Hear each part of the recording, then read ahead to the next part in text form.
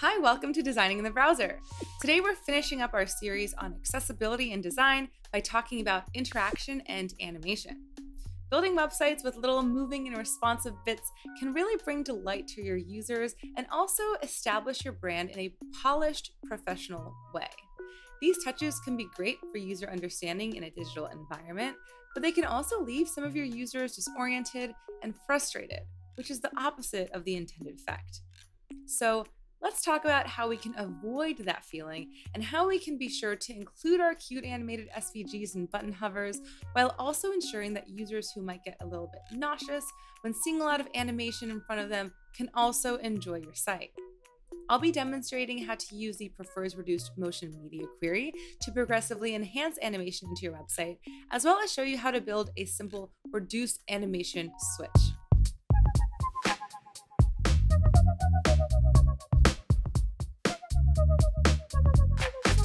Have you ever jumped into a web page only to see yourself confronted with a big animated loading screen while you wait for the content to actually appear? Yeah, I don't love waiting either. The first type of site that comes to mind which does this a lot are agency sites or media websites, which take this time to showcase their portfolios. And while website intros can be a cool experience, there's usually a lot going on there, and they're not my favorite to wait through. I'd rather access that portfolio content on my own terms. But for people who have vestibular disorders, this can actually make them feel sick at worst and just leave your website at best. You may have just lost a valuable customer. I know that I've definitely lost my patience and have done this before.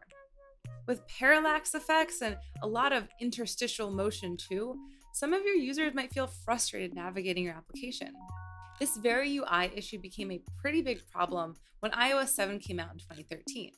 There were full-page transition effects, zooming in and out of apps, and while the intention here was to provide context to this digital experience, some users reported experiencing vertigo and motion sickness.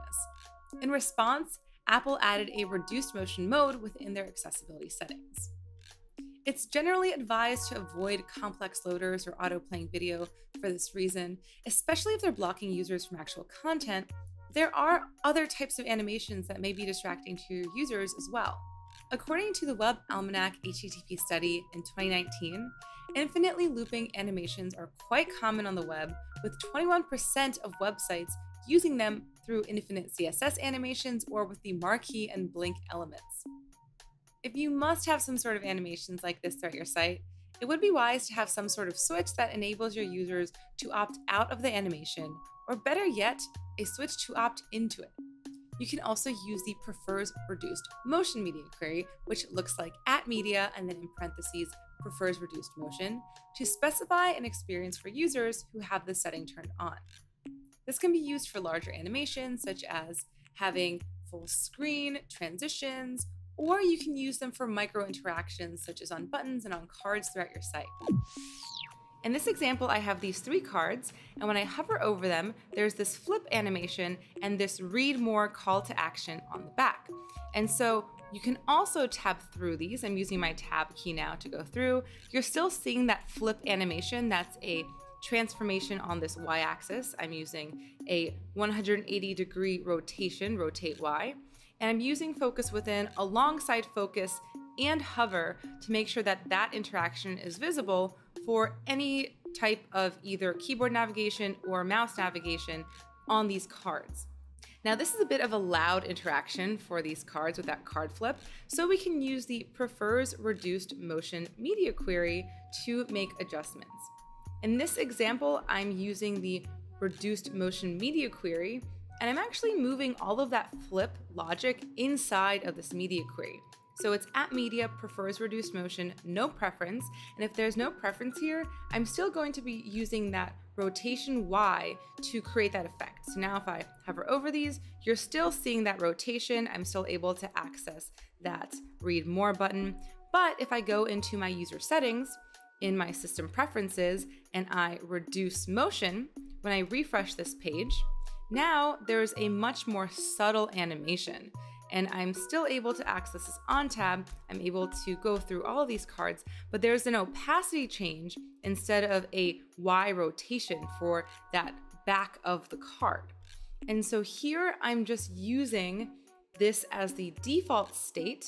I'm going from opacity 0 to opacity 1, still using focus and focus within and hover to apply styling to the back of this card. And this is how I'm able to create this more subtle adjustment while keeping the card flip interaction if I want that to be something that users see. This is a way that we can be inclusive to users that don't like having a lot of animations and loud interactions, while still having that capability for our other users. Another good idea would be to progressively enhance from this state, from this more subtle animation state, and have a call to an increased animation state. And that way we can make sure that our users are being able to get their content they need, but be able to set the user preferences they want for the type of animation that they are using when they are on the web.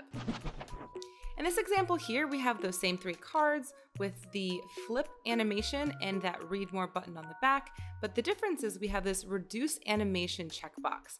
And when I check that, now all of these buttons are going to transition with the reduced animation that has the opacity transform instead of the rotate Y for the flip.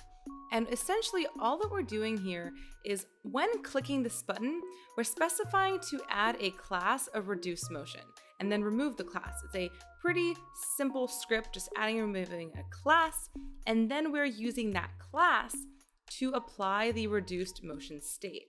So this is the opposite of the last example where we are applying a active state, a more loud animation state through a media query. Now we are adding the reduced motion state with a given class. So this is going to have a bit better support than the preference media query in browsers, and this is a great route to take for allowing your users to specify right on the site the amount of animation they want to receive and the interactions that they prefer. As I mentioned in the color episode, which was episode 2, there are a few other interesting media queries that are coming to browsers that will really help you tailor your user's experience to their preferences and needs. And those include prefers color scheme, prefers contrast, prefers reduced transparency, forced colors, inverted colors, and light level. Most of these are still in experimental stages, however, so it would be wise to limit their usage and ensure proper cross-browser testing.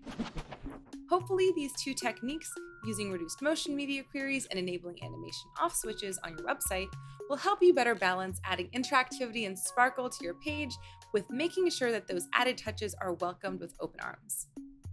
That's it for our series on accessibility and design.